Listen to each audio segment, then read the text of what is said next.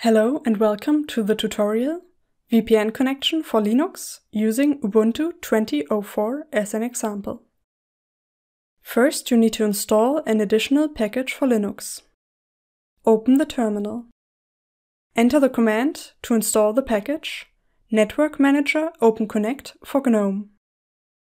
The name may differ for other Linux distributions. Confirm the following prompt. Open your settings. Select Network. Click on plus to add a VPN connection. Select Multi-Protocol VPN Client in brackets OpenConnect. Give the connection a fitting name like TU Berlin. Enter the gateway vpn.tu-berlin.de. Then confirm with Add.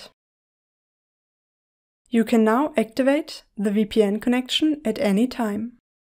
Pick one of the two available VPN profiles. With the standard VPN profile, split the data traffic to services provided by the TU Berlin once via the VPN connection. In order to use external services, such as accessing ebooks on publishers' platforms, you need the VPN profile full. You can find a detailed explanation here. You can change the VPN profile later without having to reconfigure the VPN connection.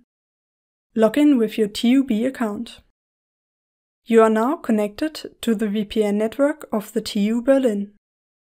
You can disconnect, switch VPN profiles if necessary, and reconnect at any time.